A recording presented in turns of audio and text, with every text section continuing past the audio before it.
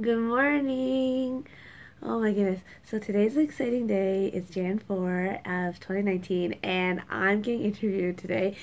Well, I'll be part of an interview today by the Globe and Mail. So I'm really excited. I'm actually really nervous. And I don't know what it is. I think it's like the stress, but whenever there's like a big thing coming up, I always feel like I want to get sick. So yeah, I feel a little feverish, but it'll be okay. I think I just need some coffee and mascara and I'm good to go. So not much this morning to do except for I have to get ready. I have to do my nails and I'm gonna read up on some pointers. This one or this one?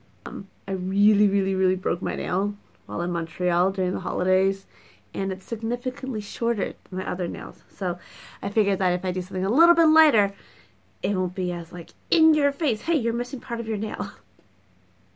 Not that it really matters. Does it really matter? I don't think it really matters. I haven't even figured out an outfit yet for today.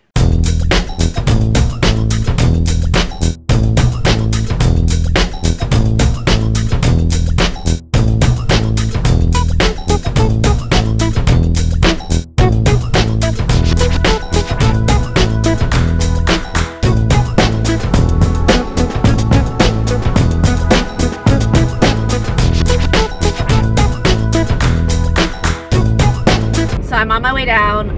It'll take me about a half an hour to get down there to our meeting point, and so with that I'll be about 15 minutes early, which is good because I like to have a little bit of time just to kind of like gather my thoughts and things. So if you're watching this and you helped me get dressed this morning, thank you, because I actually blasted out on Facebook that I need a personal stylist. Last night Babe was like saying, oh honey, you know, why don't you figure out what you're gonna wear tonight? And I'm like, no, I was tired. And so I was like, no, I'm good.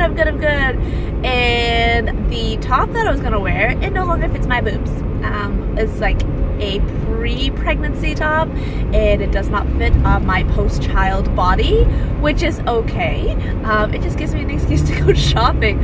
But yeah, I need to work on my style. I think that's something I'm going to figure out this year too, is to work on my personal style as well as my closet. I need to do a closet cleanup. I keep saying I want to do a closet cleanup. I've been wanting to do a closet cleanup for a year now and I keep putting it off. I think it's because it's so daunting. There's just so much to do. I have like stuff from high school.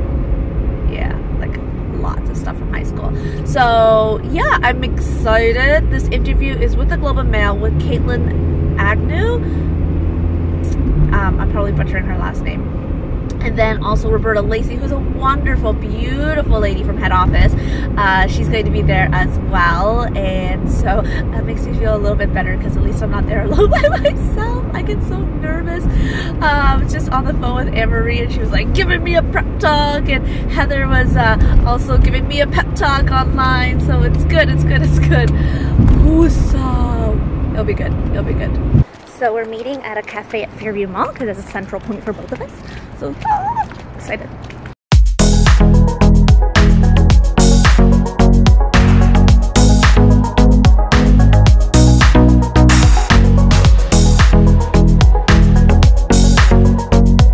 Okay, I'm home now and I'm done.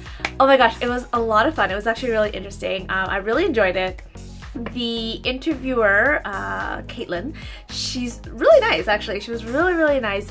We had a really nice conversation before and after the interview, and at first I was really nervous, and I don't know if that I came off that way, but I felt myself like flushed and sweating. And after she left, Roberta, who's the VP of marketing with AVON head office, she actually, I was like, I need to take my sweater off, or well, my blazer off, because I was like so hot. And what I really enjoyed about the day was that I actually got a chance to pick Roberta's brain to learn more about marketing and marketing strategies, and she's going to put me in contact with someone so that I can learn how to, you know, put out content better and see what else I can improve on. So yeah, that was really cool. It's my first time actually talking to a reporter about Avon.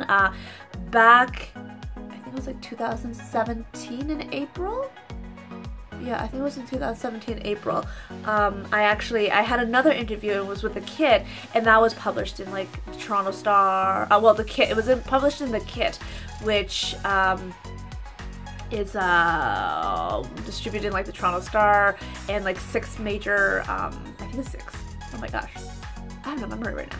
But anyways, it's published in like various newspapers across the country, so that was a really cool experience too. But that was all through email, so I just had some questions asked and I just fired those out, and that's it. This time I actually had to talk. I had to articulate what was going on in my brain and keep my thoughts all in the best way possible, making sense and staying on topic, which is something I'm really bad at. If you follow my channel, you know how I kind of sometimes go off on tangents.